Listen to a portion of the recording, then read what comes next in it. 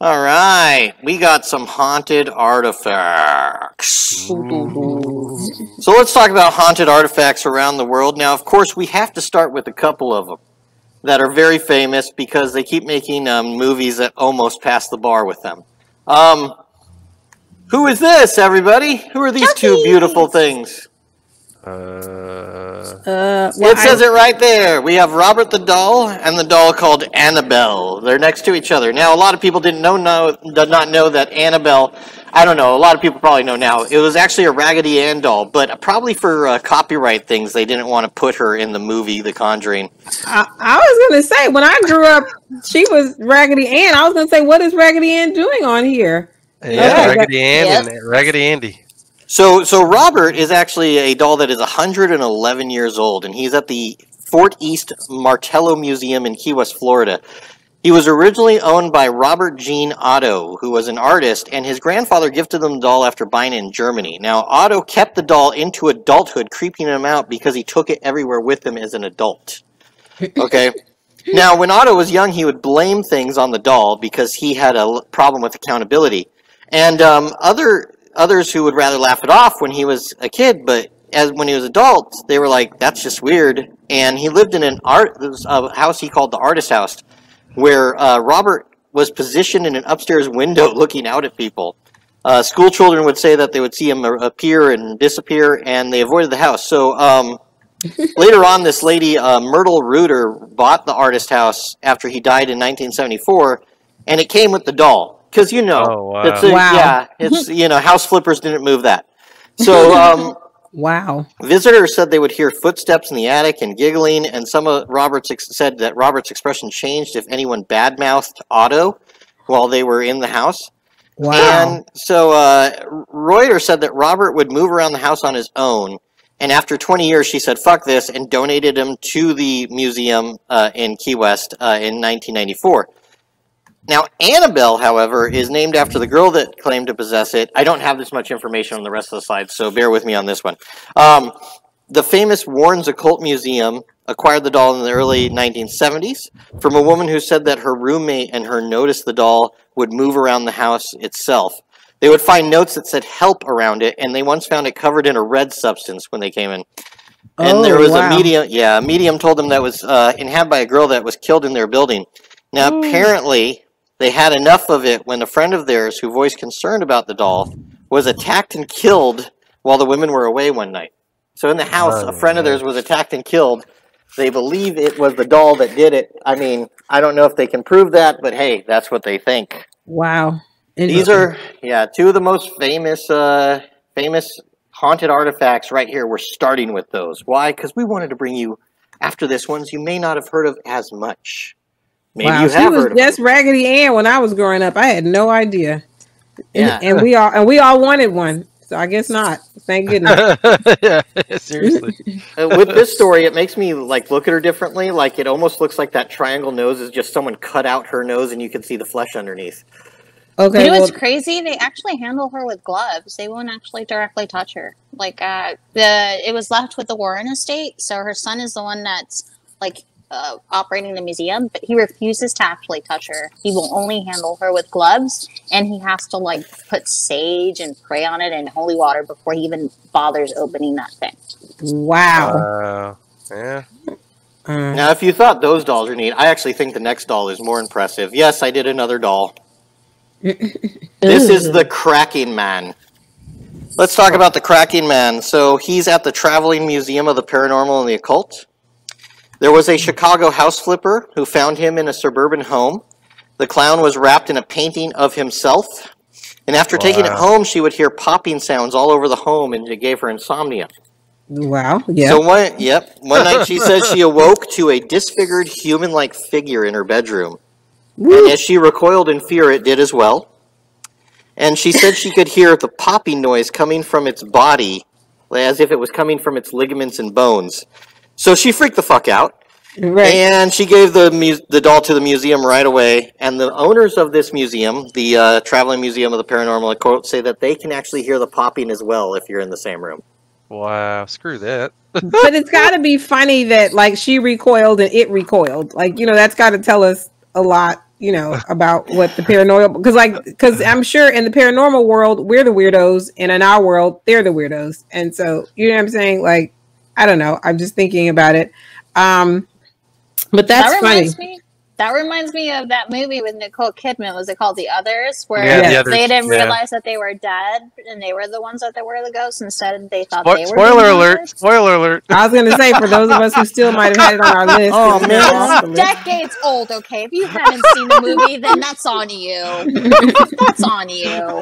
Anyway, because it seemed like a good one. It seemed like one I might have had the nerve to watch in another, 5 years or so with the joint. Got it. Seemed like a good one. I could just imagine that. See it. It's like what, 20 years old, Dina? Come on. It's not 20 years old because I've been out here for 20 years. It didn't come out when I got here. I don't think it's 20 years old. It's definitely not. I know that because you know what, I respected it. The only reason I was interested in it because it just based on what I heard, and then anytime anything gets a lot of parody, like at what Saturday Night Live or wherever, then you know that there's a solid story there. So I was like, this one might came out in 2001. Okay. Thank you. Could you imagine if she sees this figure at her bed, and the figure is actually a real big jerk, and it just looks at her and goes, "You should wear makeup to bed, also." So anyway, I know that's harsh. It's probably a horror movie for someone. Yeah. That sounds like my ex-boyfriend. Yeah. Bad. All right, this next one. What does that look like? What is this thing? It is the goddess of death. It looks like a very bad gingerbread cookie. It looks like a penis, like turned upside down. She said it first, folks. Right. Because yeah, that's what it looks like. It looks like a penis with a lot going on the other end at the bottom, like a upright base with a penis for this stem. So it's like a gingerbread phallus object. Right. I want to say the word in consideration of Dana to be respectful and mindful, and I think Dana said the word penis like 6 or 7 times. Right. Well, because I have. Here's the thing. So, if again, you guys, I love it. You guys always have these interesting ideas about me. I have a bigger problem with dick than penis. Do you know what I'm saying? Like, because a penis is actually what it is. If we're, it's just a nuance. And I'm not saying that those other types of jokes aren't funny, but in our world of comedy, we certainly get tired of those type of jokes. But penis is just the word. It's actually what it is. So yeah, I'll leave it at that. Are we telling me that the Pioneer Chicken sign behind me didn't make anyone think of cock? Oh my lord! No, you pervert. Oh, okay. Never mind then. I didn't even yeah. Do you eat the roosters? Would you ever know? Anyway, so this is at the Royal Scottish Museum. It's a limestone statue from 3,500 BC. Did you hear that, Amy Coney Barrett? The world is older than you think. Anyway, each family that had this statue has been torn apart by death. I thought they were impaled. Anyway, the first family to own it had 7 people die within 6 years in unexpected ways. The second owner and his family all died within 4 years. Then the statue seemed to disappear for a few years, either that or they lost track of it, until found by a third family, who also saw several members die in the family. The final 2 family members said, "Screw it, we're taking this to a museum, let them die." Right. I like how every time something's really bad or haunted, people are like, "I'm just taking it to a museum." Yeah, they know what to do. We're in a museum right now, Dan. Do you think something's just going to come up and kill us? That's actually, well, we're hoping that something freaks us out later when we have Steve on the show. Freak you out. I get scared of this. Yeah, I'm cool. I'm waiting to be freaked out, yo. You guys, apparently there is a Spectrum ad that puts a hologram in your home. Like there's this thing, like I saw a good friend, she was posting on Instagram, and apparently like when I don't know what she was setting up. I'd have to go back, but she was setting up something through Spectrum, and it, like when she, I guess, turned on the setup, this hologram appears in her home to help her with it. And she was like, she was just like, it almost got knocked out. Because she wasn't aware that this is what was about to happen. And I was like, yeah, no, on any type of hologram when I'm just looking for some setup instructions. Did you hear what Kanye did? Kanye West. Okay. He got a hologram of Kim Kardashian's dad, Robert Kardashian, to wish her a happy birthday. Oh, that is so creepy. That's pretty creepy, to tell you the truth. Yes. I mean, he's trying to be nice. I was gonna say I get it on the one. I mean, because that's a big imagination. I'm not saying that I would necessarily be in love with it if the tables were turned. But I mean, one of the first places we saw like the big hologram possibilities was like a few years ago at Coachella. Snoop was on Elvis, stage. right? No, well, there's the Tupac hologram that they had on stage with Snoop at Coachella. So I'm just saying, like, it's not. I think if obviously Kanye has the means. I think again, I'm not sure if I were Kim that I would be okay with it either. But I'm just saying, like, I get it. That much money, that much imagination, not much to do. No, that's a recipe for some interesting stuff. Dude, did he get? If it was earlier, he got Robin Williams to do the voice. Like, oh, hello, how are you? I'm your dad again. Look at me, I'm alive still. He got somebody to do the voice. Like, I don't know if he got a voiceover person or if he got old footage. I don't know, but he made it sound like he was wishing her a 40th birthday right now. If his heart's in the right place, I mean, not saying. Yeah, it's hard for me to be real mad about it. Like, I can't promise that I would be the one to be a great recipient, but I can see where, like, I could just see where in a mind that is dealing, like that's a good idea. Like, this is something that's could work. But it's not him. It's a manipulated. I don't know. That's just weird. That's weird. Well, if you think that's weird, what do you think of this? The Restless painting. I think whoever bought that is an idiot, and they overpaid. This is also at the Traveling Museum of the Paranormal and Occult, and this is a framed portrait of a girl who is not. This is not even the original painting. This is a print of the painting. And it's claimed that wherever it is hung, it will randomly fall off the wall or cause the pictures around it to fall off the wall. Does it not look, though, like she's blaming the cat for doing it? Is that look that way? Oh, God, she's like, the cat did it. The cat is a ghost. Her arms are weird. Yeah. She got those freak arms, yo. I can say that because she's not real. Anyway, but I think, that's all we got, unless, I think that's it. That's what we got to say about that one. That one has the shortest thing. This next one, Stacy said I should look this up, so I looked it up. This is the Dubuque box. This is owned by Zach Baggins of Ghost Adventures. What is that? Well, this is the famous wine box allegedly possessed by a Dubuque. I think I'm saying that right or wrong. An evil demon from Jewish mythology, much like Ha-Satan. The man who originally owned it said he got it from a Holocaust survivor. Just a Holocaust survivor. Like, hey, you a Holocaust survivor? Hey, give me this thing.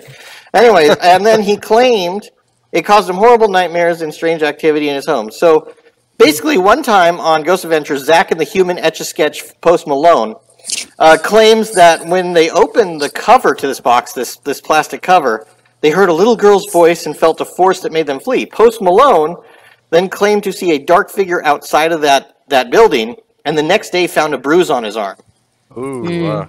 Yeah. Or he just forgot that he fell and got another face tattoo. But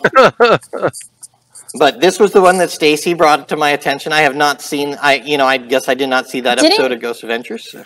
I think he almost his plane almost crashed, if I remember, like a week after, and then he got robbed or something. Like, he went on the Joe Rogan podcast. Like, there was TMZ articles about it, but he actually went on the Joe Rogan podcast to talk about it, and he was pretty freaked out. Like, I was like, ooh. So do you think when Post Malone gets freaked out, he actually still sounds apathetic? I saw boxing, it scared the shit out of me. I wonder if he's just hiding. There was a bruise on my arm. Oh, boy. I know, he's gonna hate me for that one. Post Malone jokes. One day he'll sue me, whatever. I don't got nothing, Post Malone. You got all the money. Yeah, oh, that's funny. Here is our final one. Oh, boy. The Crone. This is the final one we're talking about. This is also at the Traveling Museum of the Paranormal Occult. But they don't have it there anymore because it freaked them out too much. I don't know. It looks like it has obstructions in its eyes. I don't know how it can see. Yeah, a pair of hikers found this in the Catskills, and it's a wooden figure with 3 nails in each eye and a noose around its neck. Oh. They found it in a cave, and the hikers took it home, and suddenly weird things started happening. Objects moved around, sinks randomly turned on, the stench of stagnant pond water filled their apartment. They also noticed unexplained wet footprints all around the house. Oh, I think that sounds like somebody used too much shower water and didn't want to admit it to the other. No, I don't know why the bill's so high. But there's just certain things that if I find it in the wood, it is not fucking coming to my house. Exactly. Thank you. Yeah, that's what we told Jerry. Just all things real. I mean, and here's the thing. I have to say it. Obviously, I'm here. Like anything with a noose around its neck. Come on. If you're black, we're not bringing that home. Like that's just a fact. You're not like, and then to add, there are nails in the eyes. Like yeah, like we're not doing that. I wouldn't even have picked it up. I'd have looked at him and like, okay, right. Cool. The chances of me touching it are 0. Yeah, well, the final straw for this people in the apartment, because that wasn't it. They were okay with everything else. Right. But the final straw was when they came home one evening to find an apparition of a drenched, naked old woman standing in their living room staring back at them. Yeah. And so they Say fled that the again, home. Naked old women what? Yeah, a drenched, naked old woman. Woman. I think that really they just came home and someone was like, "I use a shower."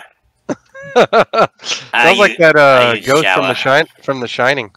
That one when they go in the room and that old lady with all the wow. But they fled the home and then later returned in the day and gave it to the museum. Now the museum owners noticed the same activity in their home, including the wet footprints. Sorry. But at one time, a plastic Jesus on a crucifix was ripped off and thrown on the floor with the cross still on the wall. So I guess they had no problem with the cross. They were just like, Jesus looks like he's hurt up there. Get him off. And then once at the unveiling of the figure, they unveiled the figure. A woman dropped her glass. Lights started flickering, and another guest went into a seizure. Now, I'm pretty sure, I don't know. Maybe the lights flickering had something to do with that. Maybe it was this thing. But they also claim that 2 men who mocked the figure at the unveiling resumed to do so on their ride home and got into a near-fatal accident. So the museum's owners are so convinced of the power of this artifact that they have planned to return it to the Catskills. They keep it locked up, and they're going to take it back and find a cave and just go, you be someone else's problem in 10 years. I was going to say, I think they should burn it at this, I don't know. This just me. If it's wooden, why can't we just burn it? You know what's crazy, though? A majority of these items that we actually mentioned, it's always a backstory of somebody mocking it and people dying or getting hurt. Like Robert the doll, somebody had mocked it, and that is why they said that they got hurt. Annabelle, somebody had mocked her, and they were in a motorcycle accident and died.